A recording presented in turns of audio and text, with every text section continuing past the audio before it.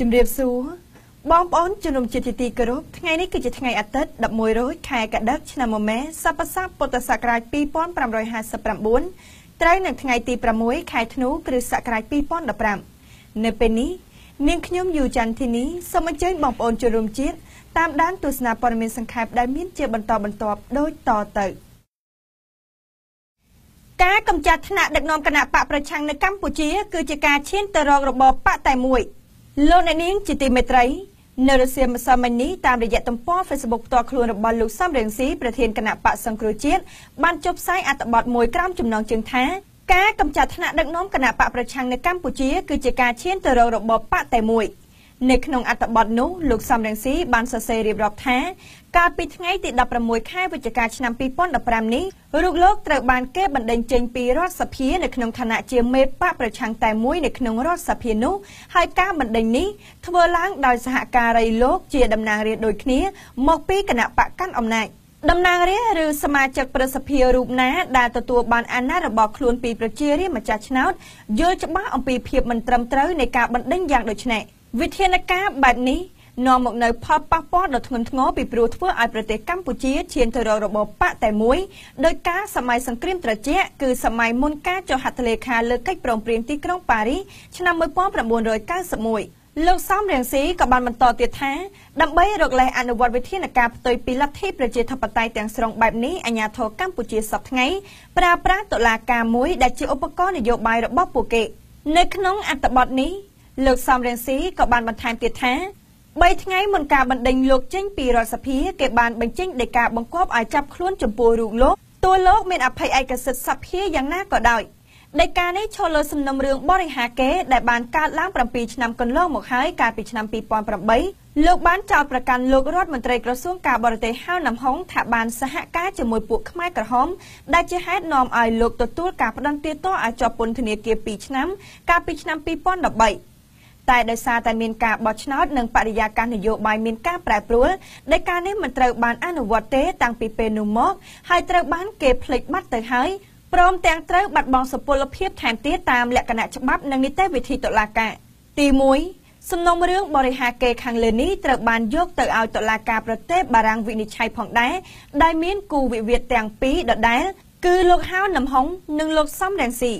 កាលពីខែមេសាឆ្នាំ2011តុលាការកំពូលប្រទេសបារាំងនៅទីក្រុងប៉ារីសបានកាត់ក្តីជាចុងក្រោយនិងជាស្ថាពរថាលោកសំរងស៊ីគ្មានទោសកំហុសអ្វីឡើយដូច្នេះការផ្តន្ទាទោសចំពោះលោកសំរងស៊ីតាក់ទងនឹងសំណុំរឿងដដែលនេះដោយតុលាការប្រទេសកម្ពុជាកាលពីខែមីនាឆ្នាំ2013នោះមិនមានសុពលភាពអ្វីឡើយយោងតាមគោលការណ៍ច្បាប់ជាសកលមួយដែលបញ្ជាក់ជាខ្លឹមសារថាមិនត្រូវយកសំណុំរឿងដដែលតែមួយទៅឲ្យតុលាការជំនុំជម្រះ2ដងនោះទេនៅក្នុងករណីនេះម្ដងនៅប្រទេសបារាំងរួចមកម្ដងទៀតនៅប្រទេសកម្ពុជាគោលការណ៍ច្បាប់ជាសកលនេះក៏មានចែងនៅក្នុងក្រមព្រហ្មទណ្ឌនិងក្រមនីតិវិធីព្រហ្មទណ្ឌនៃប្រទេសកម្ពុជាផងដែរទី2ក្នុងគោលបំណងចាប់ខ្លួនលោកសំរងស៊ីនៅខែវិច្ឆិកាឆ្នាំ2015ទោះជាលោកសំរងស៊ីមានអភ័យឯកសិទ្ធិសភាយ៉ាងណាក៏ដោយអាជ្ញាធរខិតខំលើកឡើងថាលោកសំរងស៊ីមិនមែនជាអ្នកដំណើររាជទេទោះជាលោកដណ្ដើមបានអាសនៈសភាមួយនៅក្នុងការបោះឆ្នោតថ្ងៃទី28ខែកក្កដាឆ្នាំ2013ក៏ដោយក្នុងការបកស្រាយយ៉ាងងងើរបស់គេអាជ្ញាធរនោះបានអះអាងដោយរំលងច្បាប់នៅរំលងសុភវិនិច្ឆ័យថាការផ្តន្ទាទោសចំពោះលោកសំរងស៊ីកាលពីឆ្នាំ2011ឥឡូវនេះរារាំងមិនឲ្យលោកសំរងស៊ីបានជាប់ឆ្នោតជាតំណាងរាស្ត្រកាលពីឆ្នាំ2013ឡើយអាជ្ញាធរនោះក៏បានអះអាងផងដែរថាលោកសំរងស៊ីជាទណ្ឌិតដូច្នេះមិនអាចមានឈ្មោះនៅក្នុងបញ្ជីបោះឆ្នោតបានទេហើយក៏មិនអាចឈរឈ្មោះឲ្យប្រជារាស្ត្របោះឆ្នោតឲ្យបានដែរទោះជាក្នុងតំណែងណាក៏ដោយការអះអាងរបស់គេយ៉ាងដូចនេះគឺជាការបដិសេធចំពោះទង្វើនិងហេតុការណ៍ដូចតទៅក៏ព្រះមហាក្សត្របានលើកលែងទោសឲ្យលោកសំរងស៊ីពីសប្តាហ៍មុនការបោះឆ្នោតខែកក្កដាឆ្នាំ2013ស្មារតីនិងបំណងនៃការលើកលែងទោសនេះគឺផ្ដល់នីតិសម្បទាទាំងស្រុងឲ្យលោកសំរងស៊ីដើម្បីអនុញ្ញាតឲ្យលោកចូលរួមយ៉ាងពេញលេញនៅក្នុងការបោះឆ្នោតនោះដោយផ្ដល់មកឲ្យលោកវិញនៅរាល់សិទ្ធិពលរដ្ឋនិងសិទ្ធិនយោបាយរបស់លោកខលោកសំរងស៊ីបានចុះឈ្មោះឡើងវិញជាសាធារណៈនៅក្នុងបញ្ជីឈ្មោះអ្នកបោះឆ្នោតនៅខែតុលាឆ្នាំ2013ពេលនោះ មិនមានការជំទាស់អ្វីឡើយពីសំណាក់តុលាការនិងពីសំណាក់គណៈកម្មាធិការជាតិរៀបចំការបោះឆ្នោតគោចបដែលស្ថាប័នទាំងពីរនេះអាចលើកឡើងថាតនដិតអត់មានសិទ្ធិចុះឈ្មោះបោះឆ្នោតឡើយដោយគេកំពុងតែលើកឡើងឥឡូវនេះកលោកសំរងស៊ីបានត្រូវគេប្រកាសថាជាអ្នកតំណាងរាស្ត្រជាប់ឆ្នោតនៅក្នុងមណ្ឌលខេត្តកំពង់ចាមនៅក្នុងសម័យប្រជុំពេញអង្គនៃរដ្ឋសភាកាលពីថ្ងៃទី28ខែកក្កដាឆ្នាំ2014ពេលនោះទាំងប្រធានរដ្ឋសភាទាំងនាយករដ្ឋមន្ត្រីទាំងតំណាងរាស្ត្រទាំងអស់ដែលមានវត្តមានក្នុងនោះមានទាំងរដ្ឋមន្ត្រីក្រសួងការបរទេសលោកហៅណាំហុងផងដែរដែលបានប្តឹងលោកសំរងស៊ីតាំងពីឆ្នាំ2008ហើយដែលបានជាប់ឆ្នោតថ្មីដែរគ្មាននរណាម្នាក់ជំទាស់ពីការប្រកាសជាអឡារឹកនេះថាលោកសំរងស៊ីបានជាប់ឆ្នោតជាអ្នកតំណាងរាស្ត្រហើយក៏គ្មានតំណាងរាស្ត្រពីតុលាការនិងពីកោជបណាម្នាក់ធ្វើការជំទាស់អ្វីមួយឡើយកាលពីថ្ងៃទី5ខែសីហាឆ្នាំ2014លោកសំរងស៊ីបានទៅចូលរួមពិធីសច្ចាប្រណិធាននៅព្រះបរមរាជវាំងមុននឹងចូលកាន់តំណែងជាអ្នកតំណាងរាស្ត្រពិធីសច្ចាប្រណិធាននោះបានធ្វើឡើងក្រោមព្រះរាជាធិបតីនៃព្រះមហាក្សត្រហើយក៏មានវត្តមានប្រធានព្រឹទ្ធសភាប្រធានរដ្ឋសភាប្រធានក្រុមប្រឹក្សាធម្មនុញ្ញប្រធានតុលាការកំពូលនិងប្រធានកោជបផងដែរអិសរាជជនកម្ពុជាទាំងអស់នេះដែលតំណាងឲ្យអាជ្ញាធរមានសមត្ថកិច្ចគ្រប់វិស័យទូទាំងប្រទេសបានទទួលស្គាល់លោកសំរងស៊ីជាអ្នកតំណាងរាស្ត្រជាប់ឆ្នោតតាមរយៈការចូលរួមពិធីធ្វើសច្ចាប្រណិធានជាអឡារឹកនេះស្រាប់តែថ្មីនេះនៅពេលដែលបរិយាកាសនយោបាយមានភាពកាន់តែតានតឹងដែលការបង្កប់ឲ្យចាប់ខ្លួនចំពោះលោកសំរងស៊ីដែលគេបានចេញភ្លាមមួយរំពេចនៅថ្ងៃទី13ខែវិច្ឆិកាឆ្នាំ2015និងការបណ្ដេញលោកសំរងស៊ីពីរដ្ឋសភា3ថ្ងៃក្រោយមកគឺជាទង្វើនយោបាយចំពេលវេលាពីសំណាក់រដ្ឋាភិបាលដែលប៉ុនប៉ងកំចាត់ថ្នាក់ដឹកនាំគណៈបកប្រឆាំងសាធារណមតិអាចយល់ច្បាស់ថាគោលជំហរនិងសកម្មភាពរបស់លោកសំរងស៊ីនៅក្នុងការការពារសិទ្ធិមនុស្សនិងការលើកដំកើងអភិបាលកិច្ចល្អបានធ្វើឲ្យអ្នកកាន់អំណាចសពថ្ងៃនៅប្រទេសកម្ពុជាមានការតល់ចិត្តយ៉ាងខ្លាំងដែលជាហេតុនាំឲ្យពួកគេមានទម្លាប់ដកតំណែងពីអ្នកតំណាងរាស្ត្រយ៉ាងអត្តនោម័តកាន់តែញឹកញាប់នេះជាលើកទី4ហើយនៅក្នុងរយៈពេល20ឆ្នាំកន្លងមកដែលលោកសំរងស៊ីត្រូវបានគេបណ្ដេញចេញពីរដ្ឋសភា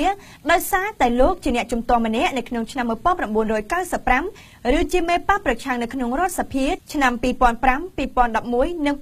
2015ដែលជាទង្វើផ្ទុយពីលទ្ធិប្រជាធិបតេយ្យនិងជាការរំលោភច្បាប់ទាំងអស់នៃព្រះរាជាណាចក្រកម្ពុជាជាពិសេសរដ្ឋធម្មនុញ្ញតែម្ដងប្រជាធិបតេយ្យនៅកម្ពុជាបង្ហាញទម្រង់ច្រើនជាងខ្លឹមសារបងប្អូនជនរួមជាតិជាទីមេត្រីបើយោងតាមបទវិភាគនៃគេហទំព័រថ្មីបានចុះផ្សាយឲ្យដឹងថាចាប់តាំងពីឆ្នាំ1993មកកម្ពុជាបានប្រកាន់យករបបនយោបាយប្រជាធិបតេយ្យសេរីពហុបកចាប់ពីពេលនោះមកជាបណ្ដាខ្លឹមសារនៃលទ្ធិប្រជាធិបតេយ្យត្រូវបានបញ្ជ្រាបចូលមកក្នុងសង្គមខ្មែរតាមរយៈយន្តការផ្សេង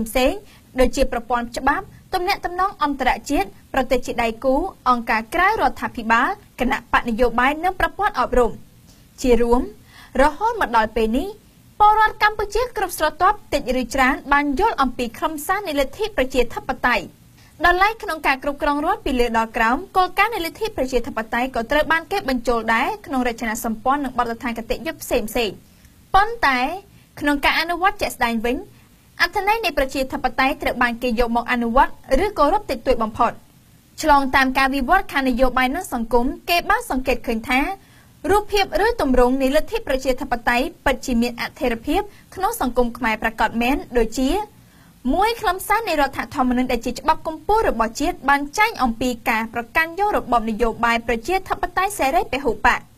2. ការដឹកនាំរដ្ឋដោយមានការចូលរួមពីគណៈបកនយោបាយលើសពី 1 3. ការឡើងកាន់អំណាចធ្វើឡើងតាមរយៈការបោះឆ្នោតដែលក្នុងនោះមានបកនយោបាយច្រើនចូលរួមប្រកួតប្រជែង 4. មានការបែងចែកអំណាចទាំង3នីតិបញ្ញត្តិនីតិប្រតិបត្តិនិងតុលាការដាច់ចេញពីគ្នាទាំងថ្នាក់ជាតិនិងថ្នាក់ក្រោមជាតិ 5. ការអភិវឌ្ឍសេដ្ឋកិច្ចផ្អែកលើទីផ្សារសេរីដែលមានការចូលរួមពីវិស័យឯកជនបទវិភាគនៃគេហទំព័រថ្មីដដែលនេះបានលើកឡើងឲ្យដឹងទៀតថាទោះបីជាយ៉ាងនេះក៏ដោយប្រសិនបើគេពិនិត្យឲ្យស៊ីជម្រៅបន្តិចគេនឹងមើលឃើញថាប្រជាធិបតេយ្យនៅកម្ពុជាមានតែទម្រង់ប៉ុណ្ណោះឯខ្លឹមសារវិញមានតិចតួចបំផុតមានផតតាំងជាច្រើនដែលអាចយកមកធ្វើជាបង្អែកចំពោះអំណាចខាងលើនេះផតតាំងទាំងនោះមានដូចជា 1. ថ្មីបើក្នុងរដ្ឋធម្មនុញ្ញបានចែងអំពីការប្រកាន់យករបបនយោបាយប្រជាធិបតេយ្យសេរីពហុបក ប៉ុន្តែការបកស្រាយខ្លឹមសារតាក់ទងទៅនឹងប្រជាធិបតេយ្យនៅមិនទាន់ឯកភាពគ្នានៅឡើយក្នុងចំណោមអ្នកច្បាប់និងអ្នកនយោបាយនានាលើពីនេះទៅទៀតទោះបីជាចំណុចខ្លះដែលមានអត្ថន័យច្បាស់លាស់ក៏ដោយក៏មិនត្រូវបានគេគោរពយ៉ាងម៉ត់ចត់ដែរ 2. បើទោះបីជាក្នុងការដឹកនាំរដ្ឋមានការចូលរួមពីគណៈបកនយោបាយលើសពីមួយក៏ដោយក៏វាត្រូវបានគេមើលឃើញថាបកដែលទទួលបានសម្លេងភាគច្រើនអាចរៀបចំរដ្ឋាភិបាលដោយខ្លួនឯងបានមិនគ្រាន់តែមិនដែលឲ្យតម្លៃបកដែលមានសម្លេងភាគតិចប៉ុណ្ណោះទេប៉ុន្តែថែមទាំងគៀបសង្កត់បកដែលមានសម្លេងភាគតិចនេះថែមទៀត 3. ថ្មីបើការឡើងកាន់អំណាចធ្វើឡើងតាមរយៈការបោះឆ្នោតដែលមានបកនយោបាយច្រើនចូលរួមប្រកួតប្រជែងក៏ដោយក៏ក្នុងការប្រកួតប្រជែងនោះត្រូវបានគេមើលឃើញថាមិនមានលក្ខណៈស្មើភាពគ្នាទេដោយបកកាន់អំណាចតែងតែប្រើប្រាស់អាជ្ញាធរគ្រប់ជាន់ថ្នាក់និងមធ្យោបាយរបស់រដ្ឋដូចជាយកអំណាចរដ្ឋតុលាការនិងប្រព័ន្ធផ្សព្វផ្សាយមកប្រើប្រាស់ដើម្បីយកប្រៀបលើបកផ្សេងៗដែលបានចូលរួមប្រកួតប្រជែង 4. ធ្វើឲ្យជាទម្រង់មានការបែងចែកអំណាចទាំង3គឺអំណាចនីតិបញ្ញត្តិនីតិប្រតិបត្តិនិងតុលាការដាច់ចេញពីគ្នាក៏ដោយក៏នៅក្នុងការប្រតិបត្តិជាក់ស្ដែងត្រូវបានគេមើលឃើញថាស្ថាប័ននីតិប្រតិបត្តិឬបកកាន់អំណាចឬបុគ្គលមានអំណាចខ្ពស់បំផុតមានអានុភាពលើស្ថាប័ននីតិបញ្ញត្តិនិងតុលាការដែលធ្វើឲ្យសាធារណមតិជាតិនិងអន្តរជាតិរិះគន់ថាស្ថាប័ននីតិបញ្ញត្តិនិងតុលាការគ្រាន់តែជាសេនាធិការឬជាឧបករណ៍បម្រើឲ្យស្ថាប័ននីតិប្រតិបត្តិឬបកកាន់អំណាចតែប៉ុណ្ណោះ 5. ធ្វើឲ្យការអភិវឌ្ឍសេដ្ឋកិច្ចផ្អែកលើទីផ្សារសេរីដែលមានការចូលរួមពីវិស័យឯកជនក៏ប៉ុន្តែត្រូវបានគេចោទប្រកាន់ថាការប្រកួតប្រជែងលើទីផ្សារសេរីនៅកម្ពុជាធ្វើឡើងដោយមិនស្មើភាពគ្នានិងគ្មានតម្លាភាពទេ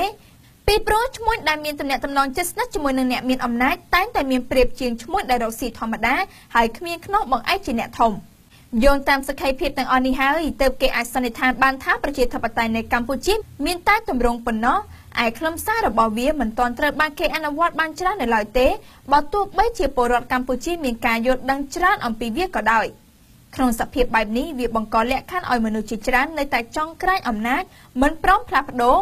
រាប់ទាំងរចនាសម្ព័ន្ធថ្នាក់ក្រោមរហូតដល់ថ្នាក់លើដូចជានាយកសាលាប្រធានអង្គការប្រធានសមាគមប្រធានស្ថាប័នរដ្ឋគ្រប់ជាន់ថ្នាក់ប្រធានបកនយោបាយ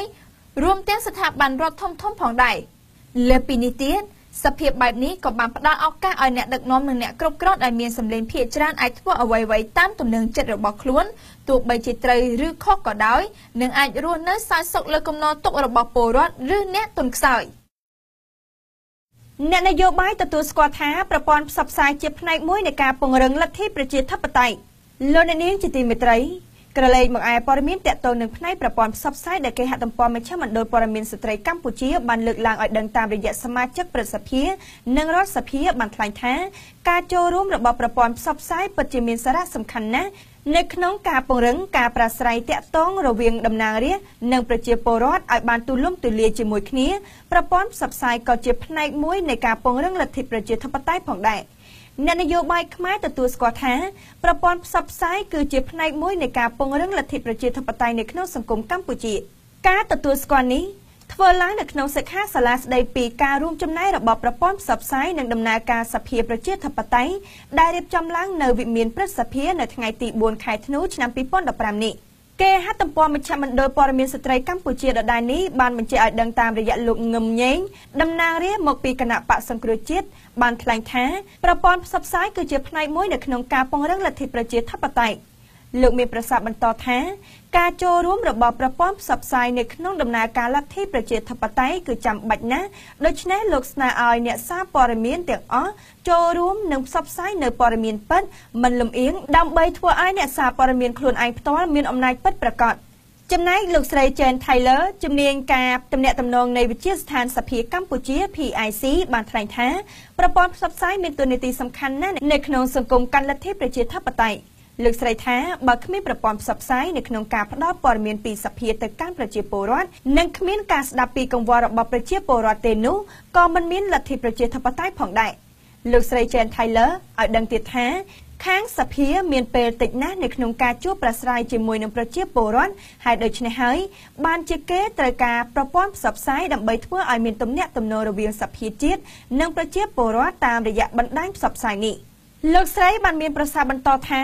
ហេតុដូច្នេះហើយ ប្រព័ន្ធផ្សព្វផ្សាយមានសារៈសំខាន់និងមានចំណុចដែលគួរឲ្យចាប់អារម្មណ៍តាក់ទងជាមួយនឹងប្រជាពលរដ្ឋព្រោះប្រជាពលរដ្ឋអាចនឹងដឹងឮអាចនឹងទទួលបាននៅអ្វីដែលកើតមានឡើងនៅក្នុងសភាបើតាមរបាយការណ៍ស្រាវជ្រាវរបស់អង្គការអ្នករាយការណ៍គ្មានព្រំដែននិងមជ្ឈមណ្ឌលកម្ពុជាដើម្បីប្រព័ន្ធផ្សព្វផ្សាយឯករាជ្យដែលបានផ្សព្វផ្សាយនៅដើមខែធ្នូឆ្នាំ2015នេះបានបង្ហាញថាប្រព័ន្ធផ្សព្វផ្សាយនៅក្នុងប្រទេសកម្ពុជាមានលក្ខណៈជាកម្មសិទ្ធិប្រមូលផ្ដុំដែលធ្វើឲ្យប្រព័ន្ធផ្សព្វផ្សាយកម្ពុជាស្ថិតនៅក្នុងគ្រោះថ្នាក់ប្រជាពលរដ្ឋសហគមន៍ឃុំបិទត្រាំងស្នើដល់ប្រមុខដឹកនាំជួយផ្ដល់ប្លង់កម្មសិទ្ធិដីលោកអ្នកនាងជាទីមេត្រីងាកមកឯព័ត៌មានទាក់ទងទៅនឹងចំនួនដីធ្លីដែលកើតឡើងដោយសារដីសម្បត្តិសេដ្ឋកិច្ចរបស់រដ្ឋាភិបាលដល់ក្រុមហ៊ុនឯកជនត្រូវបានគេហទំព័រអសិសរីបានចុះផ្សាយឲ្យដឹងថាប្រជាពលរដ្ឋរស់នៅសហគមន៍ CE5 ឃុំបិទត្រាំងស្រុកព្រៃនប់ខេត្តព្រះសីហនុបង្ហាញការព្រួយបារម្ភពីការបាត់បង់ដីលំនៅឋាននិងដីចម្ការធ្លាប់នៅតាំងពីឆ្នាំ1993ដែលសារក្រុមហ៊ុនទទួលបានដីសម្បត្តិសេដ្ឋកិច្ចនិងមន្ត្រីមានអំណាចរំលោភយកផ្ដើមពីកង្វល់នេះក្រុមប្រជាពលរដ្ឋជាង300គ្រួសារបានសំណូមពរដល់ប្រមុខដឹកនាំជួយជំរុញឲ្យថ្នាក់ដឹកនាំខេត្តព្រះសីហនុចុះវាស់ជ្រៀលដីផ្ដល់ប្លង់កម្មសិទ្ធិជូនពួកគាត់ឲ្យបានឆាប់ព្រោះអាជ្ញាធរមួយចំនួននាមូលដ្ឋាននេះហាក់មិនសូវរវល់អើពើជួយរកដំណោះស្រាយជូនពួកគាត់ទេសំណូមពរនឹងការព្រួយបារម្ភរបស់ប្រជាពលរដ្ឋជាង300នាក់នៅភូមិពូធឿងឃុំបិទត្រាំងស្រុកព្រៃនប់ខេត្តព្រះសីហនុធ្វើឡើងនៅក្នុងជំនួបពិភាក្សារវាងតំណាងពលរដ្ឋជាមួយនឹងអភិបាលស្រុកព្រៃនប់ក្នុងបរិវេណសាលាឃុំបិទត្រាំងកាលពីព្រឹកថ្ងៃប្រហ័សទី3ខែធ្នូដោយអស់ជំនឿលើការដោះស្រាយរបស់អាជ្ញាធរស្រុកព្រៃនប់និងថ្នាក់ខេត្តព្រះសីហនុពលរដ្ឋឃុំបិទត្រាំងដែលកើតមានទំនាស់ដីធ្លីជាមួយនឹងក្រុមហ៊ុននិងឈ្មួញបានសំណូមពរឲ្យលោកនាយករដ្ឋមន្ត្រីហ៊ុនសែនជួយអន្តរាគមន៍ផ្ដល់បានកម្មសិទ្ធិដីធ្លីជូនពួកគាត់បន្ថែមលើនេះតំណាងពលរដ្ឋសហគមន៍ CE5 លោកសុនសុផាតបានសំណូមពរដល់លោកទឹកវុធីអភិបាលស្រុកព្រៃនប់និងមន្ត្រីពាក់ព័ន្ធស្នើឲ្យអនុវត្តលិខិតបង្គាប់ការចុះថ្ងៃទី1ខែតុលាមានចុះហត្ថលេខាលោកយុនមីនអភិបាលខេត្តព្រះសីហនុស្ដីអំពីការចុះវាស់វែងនិងកាត់ជ្រៀលដីជូនពលរដ្ឋចំនួន323គ្រួសារឲ្យបានឆាប់គេហទំព័រអសិសរីដដែលនេះបានបញ្ជាក់ឲ្យដឹងទៀតថាតើតើទៅនឹងបញ្ហានេះមេឃុំបិទត្រាំងលោកអឹងសារ៉ុំមានប្រសាសន៍នៅចំពោះមុខពលរដ្ឋដោយចង់ឲ្យអាជ្ញាធរស្ថាប័នពាក់ព័ន្ធត្រូវចុះវាស់វែងចំណែកដីនិងឈានដល់ផ្ដល់ប្លង់កម្មសិទ្ធិជូនពលរដ្ឋឲ្យមានសុវត្ថិភាពលើកថាទំនាស់ដីធ្លីរវាងពលរដ្ឋជាង300គ្រួសារជាមួយនឹងក្រុមហ៊ុននិងឈ្មោះនាមូលដ្ឋាននេះវាហួសពីសមត្ថកិច្ចថ្នាក់ឃុំត្រូវដោះស្រាយនិងស្នើដល់ថ្នាក់លើជួយដោះស្រាយឲ្យបានឆាប់នៅក្នុងកិច្ចពិភាក្សានោះដែរអ្នកស្រីជីបសុធារីប្រធានសមាគមអាត6ខេត្តព្រះសីហនុបានរិះគន់ការងារដោះស្រាយចំនួនដីធ្លីរបស់អាជ្ញាធរស្រុកព្រៃនប់មានភាពយឺតយ៉ាវអ្នកស្រីសង្កត់ធ្ងន់ថាលិខិតបង្គាប់ការមានចុះហត្ថលេខាលោកយុនមីនអភិបាលខេត្តព្រះសីហនុដែលមានយកលិខិតជូនដំណឹងចុះថ្ងៃទី9ខែមេសាឆ្នាំ2015របស់ក្រសួងមហាផ្ទៃបានចាត់តាំងមន្ត្រីរាជការនៅតាមមន្ទីរនិងអង្គភាពពាក់ព័ន្ធនានាត្រូវចាត់តាំងឲ្យចុះពិនិត្យវាស់វែងនិងជ្រៀលដីជូនប្រជាពលរដ្ឋជាង300គ្រួសារនៅឃុំបិទត្រាំងឲ្យមានប្រសិទ្ធភាពប៉ុន្តែអាជ្ញាធរមិនទាន់បានចុះអនុវត្តលិខិតនេះទេអ្នកស្រីជីបសុធារីថ្លែងថាមកដល់កលៈទេសៈនេះទៅហើយមិនគួររដ្ឋាភិបាលទុកឲ្យទំនាស់ដីធ្លីកើតមានរ៉ាំរ៉ៃគ្មានការដោះស្រាយទៀតទេជាងនេះប្រមុខដឹកនាំគួរតែដោះក្អែលមន្ត្រីខិលខូចក្រោមអាវ៉ាតហើយងាកមកដោះស្រាយទំនាស់ដីធ្លីជូនពលរដ្ឋឲ្យមានយុត្តិធម៌ឡើងវិញលោកសុសុខុមប្រធានអង្គការស្រាវជ្រាវជាតិកម្ពុជាឬហៅកាត់ថា CNRP សាខាខេត្តព្រះសីហនុបានចូលរួមផ្ដល់យោបល់ជាមួយអាជ្ញាធរស្រុកព្រៃនប់ដើម្បីដោះស្រាយទំនាស់ដីធ្លីកើតមានយូរឆ្នាំនៅភូមិពូធឿងឃុំបិទត្រាំងកាលពីថ្ងៃទី3ខែធ្នូលោកបានស្នើដល់លោកទឹកវុធីអភិបាលស្រុកព្រៃនប់ត្រូវអនុវត្តលិខិតបង្គាប់ការចុងក្រោយរបស់អភិបាលខេត្តព្រះសីហនុលោកយុនមីនចុះថ្ងៃទី1ខែតុលាស្ដីពីការចុះវាស់វែងនិងជ្រៀលដីជូនពលរដ្ឋចំនួន323គ្រួសារឲ្យមានប្រសិទ្ធភាពទើបទំនាស់នេះដោះស្រាយឆាប់ចប់មន្ត្រីសិទ្ធិមនុស្សរូបនេះមានមន្ទិលថាទំនាស់ដីធ្លីនៅឃុំបិទត្រាំងដែលអស់បន្លាយពេលយូរឆ្នាំហើយមិនមានដំណោះស្រាយទំនងជាអាចមានបញ្ហាមិនប្រក្រតីឬមានអំពើពុករលួយទើបទំនាស់នេះបានបន្តអូសបន្លាយពេលរហូតមកដល់ពេលនេះបញ្ហានេះគួរប្រមុខដឹកនាំរដ្ឋាភិបាលលោកដៃជួយអន្តរាគមន៍បញ្ចប់ចំនួននេះទើបមានប្រសិទ្ធភាពក្រមប្រជាពលរដ្ឋឃុំបិទត្រាំងបានចោទថាអាជ្ញាធរចាប់ពីថ្នាក់ស្រុករហូតដល់ខេត្តព្រះសីហនុហាក់មិនបានយកចិត្តទុកដាក់អនុវត្តតាមសេចក្តីសម្រេចឬសេចក្តីជូនដំណឹងដែលលោកនាយរដ្ឋមន្ត្រីហ៊ុនសែនឬលិខិតស្នាមផ្សេងៗរបស់ស្ថាប័នកម្ពុជាថ្នាក់ជាតិដាក់ឲ្យអនុវត្តទេនៅពេលកន្លងមកទើបទំនាស់ដីធ្លីនាខេត្តព្រះសីហនុបានបន្តអូសបន្លាយរហូតមកដល់ពេលនេះ ឈ្មោះនៅតែបន្តកាប់ឈើដឹកជញ្ជូនចេញពីដែនជម្រកសត្វព្រៃលំផាត់និងស្រុកកូនមុំយ៉ាងកក្រឹកក្រក្រែងលោកអ្នកនាងជាទីមេត្រីក្រឡេកមកឯព័ត៌មានតាក់ទងនឹងវិនាសកម្មព្រៃឈើនៅក្នុងប្រទេសកម្ពុជាត្រូវបានគេហទំព័រមនសិការខ្មែរបានលើកឡើងឲ្យដឹងតាមរយៈប្រភពពីប្រជាសហគមន៍ការពារព្រៃឈើនៅក្នុងស្រុកលំផាត់និងស្រុកកូនមុំខេត្តរតនគិរីបានឲ្យដឹងថារយៈពេលប៉ុន្មានខែចុងក្រោយនេះក្រុមឈ្មួញនៅតែធ្វើសកម្មភាពចូលកាប់ឈើប្រណិតនៅក្នុងព្រៃដែនជម្រកសត្វនិងព្រៃសហគមន៍ដោយគ្មានញញើតអ្វីទាំងអស់មន្ត្រីអង្គការក្រៅរដ្ឋាភិបាលបានរិះគន់ថាលោកថងសាវុនអភិបាលខេត្តរតនគិរីមិនបានយកចិត្តទុកដាក់ទប់ស្កាត់បទល្មើសព្រៃឈើដែលកើតឡើងយ៉ាងរាលដាលនៅក្នុងស្រុកលំផាត់និងស្រុកកូនមុំនោះទេចំណែកលោកកែបកតដែលទើបត្រូវបានតែងតាំងជានាយខណ្ឌរដ្ឋបាលព្រៃឈើខេត្តរតនគិរីកាលពីពេលថ្មីនេះអាចបើកដៃឲ្យមានបទល្មើសបំផ្លាញព្រៃឈើកាន់តែខ្លាំងជាមិនខាន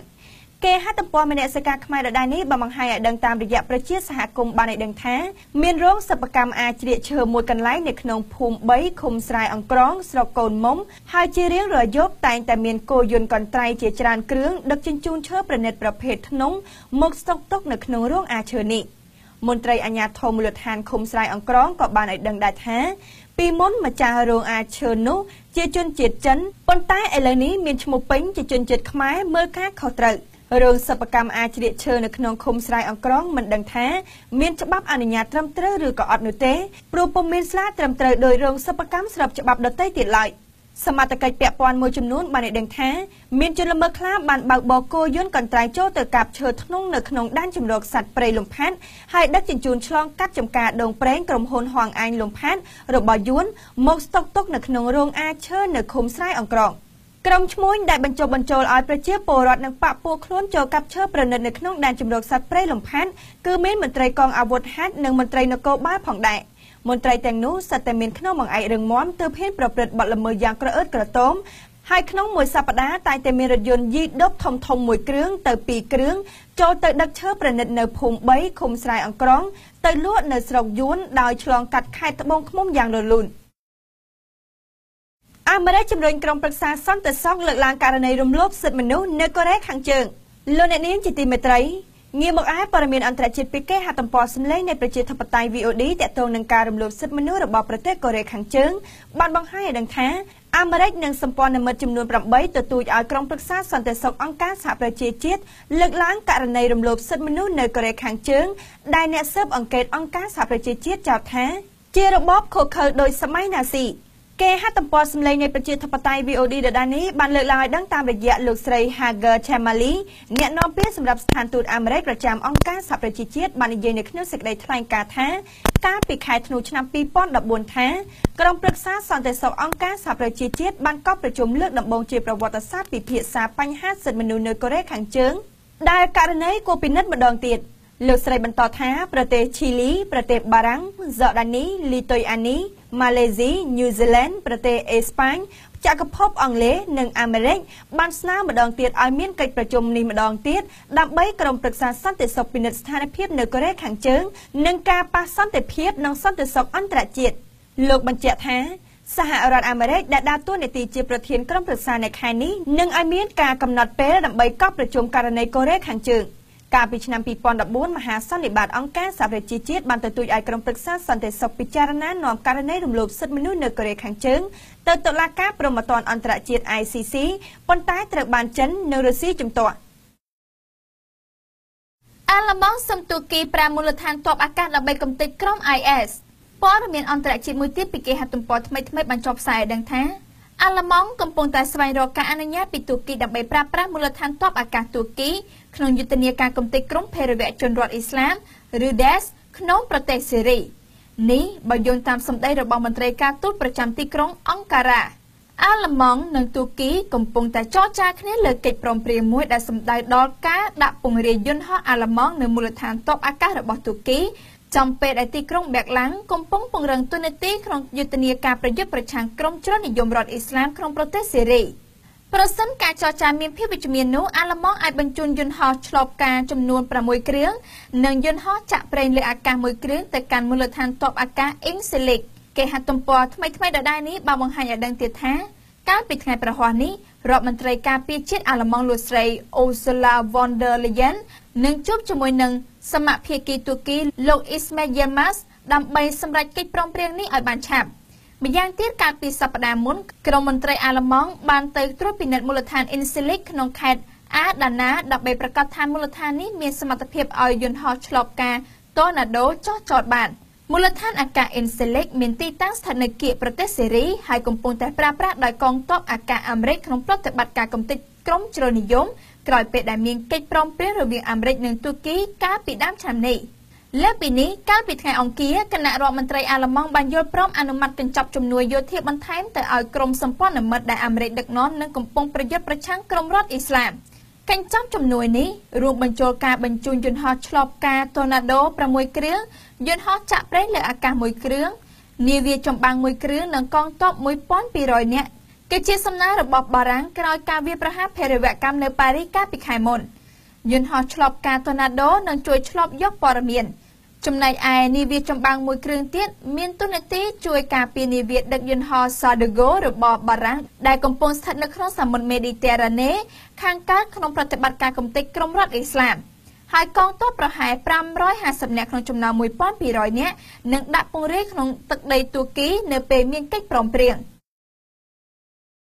លោកអ្នកនាងជាទីមេត្រីព័ត៌មានសង្ខេបរបស់ក្រុមការងារនាងខ្ញុំនៅពេលនេះបានមកដល់ទីបញ្ចប់ហើយនាងខ្ញុំរ៉ូស្ម៉ារីយ៉ាសូមថ្លែងអំណរគុណយ៉ាងជ្រាលជ្រៅចំពោះលោកអ្នកនាងដែលបានទស្សនាកម្មវិធីនេះតាំងពីដើមរហូតដល់ទីបញ្ចប់